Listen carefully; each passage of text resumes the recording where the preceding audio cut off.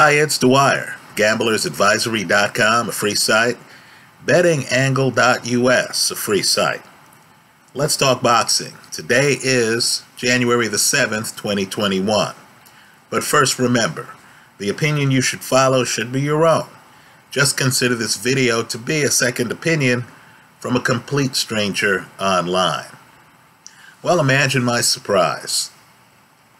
I was on Twitter this morning and I see where Sun Boxing is reporting that Billy Joe Saunders, WBO super middleweight champion, that's 168 pounds, wants to fight reigning 160-pound WBO middleweight champion Demetrius Andrade. Now, these guys don't get as much attention as their talent deserves. Understand, Saunders is unbeaten. Understand, Andrade is unbeaten. Understand, Saunders is a mover. While he has an inside game, he prefers to hit you with the jab, stay outside, move around the ring, and box you. That is exactly the fight style for Demetrius Andrade. If this fight happens, in my opinion, this is one of the best fights that could happen in the sport of boxing in 2021. Both of these guys are on my short list of people most likely to beat Saul Alvarez, who many of you consider to be the best in the sport pound for pound. Right? I suspect that Canelo doesn't move as well as either Billy Joe Saunders or Demetrius Andrade. Right? If a fight were announced between Canelo and Saunders, I would take Saunders. Right? Saunders actually has experience. Hell, he has a title at 168. He has the weight.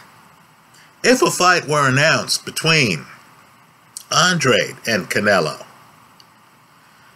right, that's a little bit more difficult simply because although Andrade has the size, in fact, he's taller than Billy Joe Saunders, he doesn't have the experience above fighting at 160 that Canelo has. But make no mistake, style-wise, if you take out the punching power, and both of these guys can punch, folks, but if you take out the punching power, I believe style-wise, Andrade would have the advantage. Right? Canelo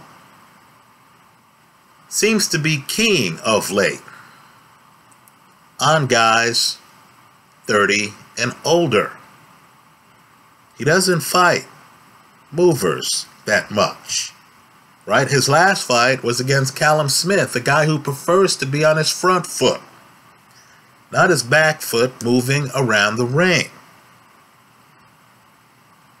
Add in the fact that Saunders and Andrade fight out of a southpaw stance. Right? While I suspect Caleb Plant is a southpaw, he fights out of an orthodox stance.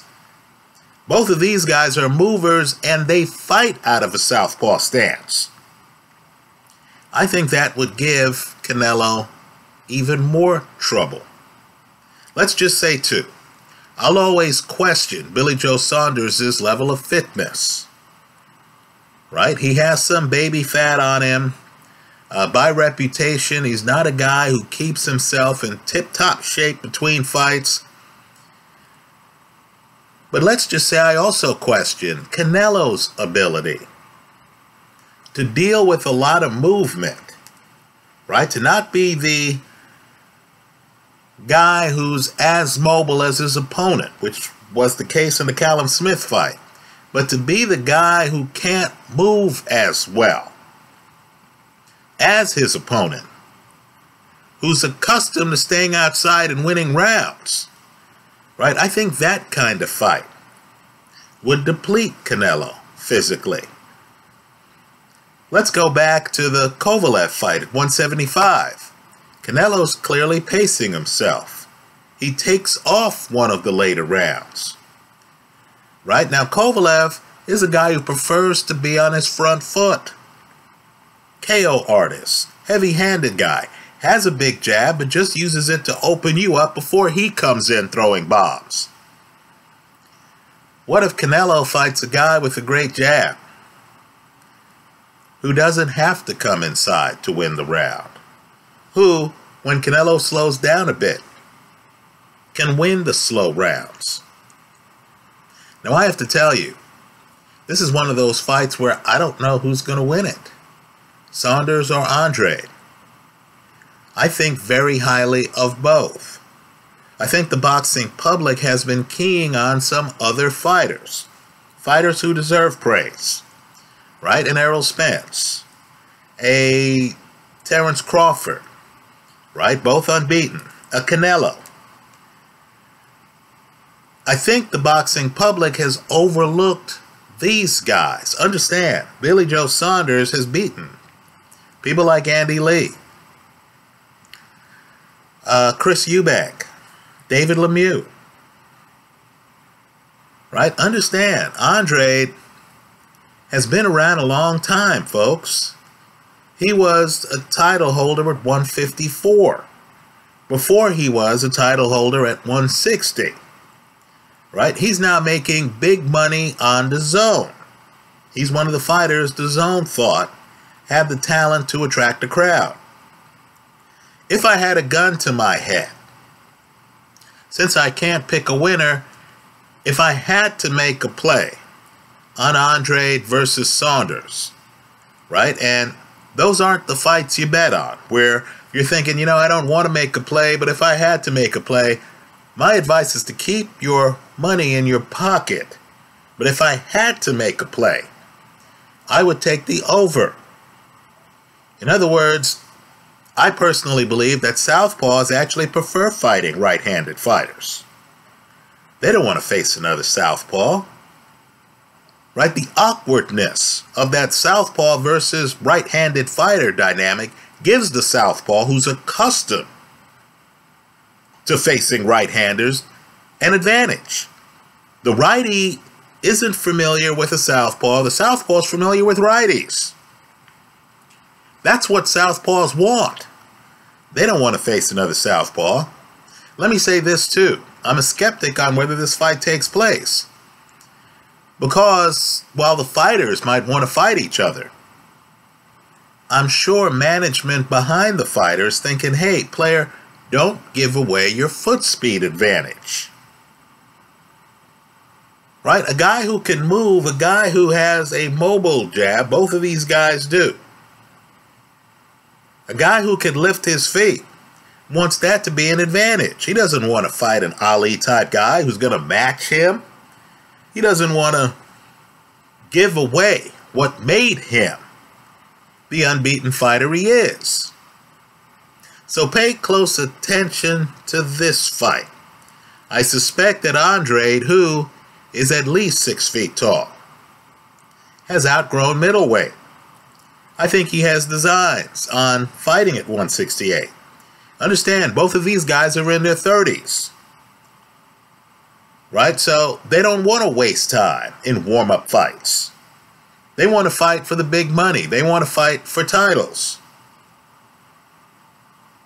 Right? I suspect that if the fight takes place, because both of these guys are highly technical, unless they've sparred privately in the past, the first few rounds are going to be feeling out rounds.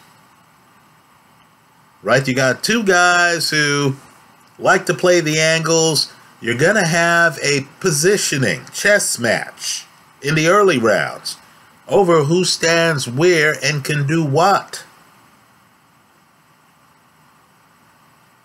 Right? Two guys with back foot games who can both crash the pocket. They're going to be figuring out, and it'll take 3 or 4 rounds, which strategy is the best strategy.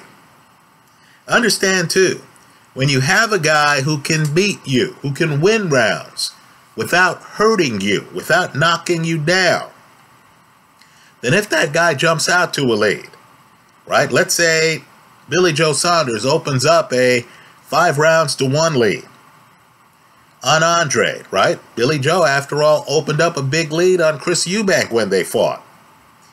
Well, with boxers, they're thinking, okay, great. If this formula works, why change it? Right? Billy Joe Saunders has a KO percentage of less than 50%. So understand, if he jumps out to a lead, like he did against Chris Eubank, he's going to coast, like he did against Chris Eubank. He's not going to go for the KO. Now, that's different than punchers, right? Mike Tyson jumps out to a lead on you. He's going to think, okay, well, what's stopping me? What's stopping me from knocking you out? Right? You know, Tyson Fury, when he fought Deontay Wilder, hurt Wilder, never entered his mind, I'm sure, to coast. Right? He wanted the KO. Well, here, these guys are accustomed to not getting the KO. They're accustomed to jumping out to a lead, owning the scorecards, landing the plane, winning by decision. Right? So for those reasons, I can't tell you a winner of Saunders-Andrade. It's that good a fight. But I am leaning to the over if I had to place a bet. Right? Don't get me wrong. Price is everything. If the casino comes up with a plus 200 for the over, okay. No need to twist my arm. I'll take the play. I suspect the casino is going to be savvy, as it always is. It's probably going to give you less than even money odds on the over. So chances are I won't bet this fight. But you need to know, in this universe, where Canelo, for a period of time, was fighting with the knee brace. I noticed the knee brace is off. And where Canelo has been fighting guys who aren't known as movers. Callum Smith, Kovalev, Rocky Fielding. Those are his recent fights, folks. Right? Danny Jacobs can move. How old is Danny? Let's just say Danny doesn't move as well as these two guys. Right? Canelo hasn't faced a mover on the level of these two for quite some time. Right? You need to pay attention to this fight. You also need to pay attention to the possibility that Canelo decides to fight one of these two guys. Right? I believe Saunders is more dangerous because more experience at 168. But Andrade would be very dangerous for Canelo as well. Right? But there's more risk taking Andrade because of the lack of experience above 160 than there is taking Billy Joe Saunders. Let's watch this story closely. Let me also say this too. David Benavidez was recently online. Understand, Benavidez is still unbeaten. Abel Sanchez, Golovkin's former trainer, a guy who knows a thing or two about fighters fighting at 160 and 168. Terrible Terry Norris's former trainer, right? Sanchez has been a world-class trainer for a long time. He claims of all the guys that he brought in, David Benavidez is one of the people who impressed him the most. Right? Listen to Boxing Insiders.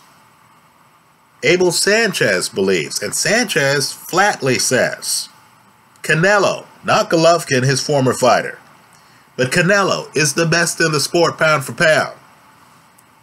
Sanchez is on record as saying Benavidez has a chance to beat Canelo. Right? I can tell you Benavidez is the opposite of these two. Benavidez is a big guy with a big punch, who's extremely accurate, who wants a pocket. Right? Benavidez is not going to be up on his toes, dancing, backing away from you. That's not his game.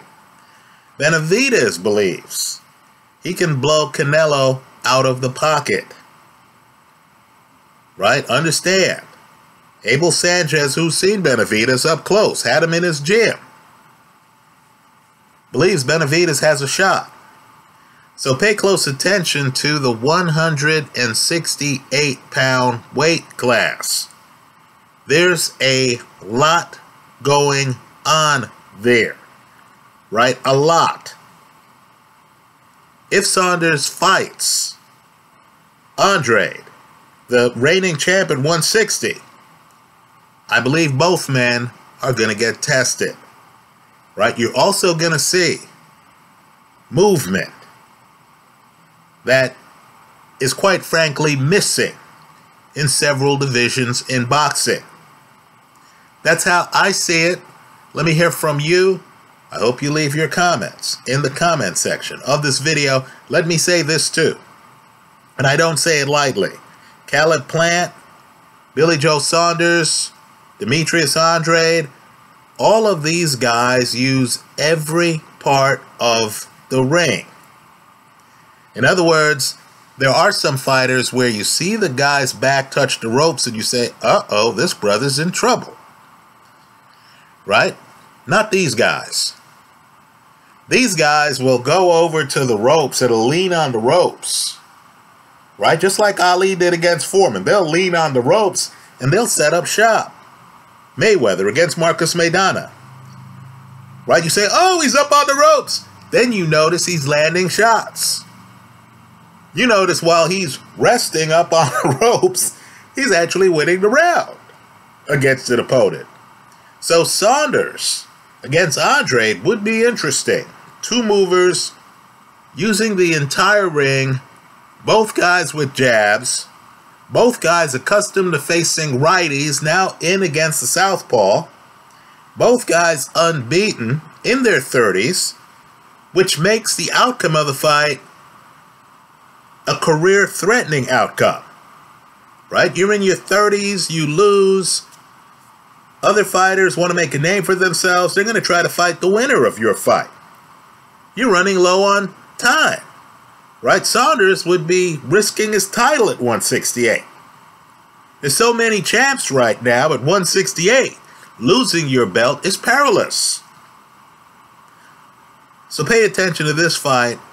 These are two of the more underrated, unbeaten, and proven champions in the sport. Slick southpaws, both movers, both with multifaceted games. In other words, moving's just part of it. Both guys can sit down on punches in the pocket if they want. Right? Both guys roughly the same size. Andrade's a little bit bigger. Roughly the same age. Let's hope this fight gets made. That's how I see it. Let me hear from you. I hope you leave your comments in the comment section of this video. Thanks for stopping by.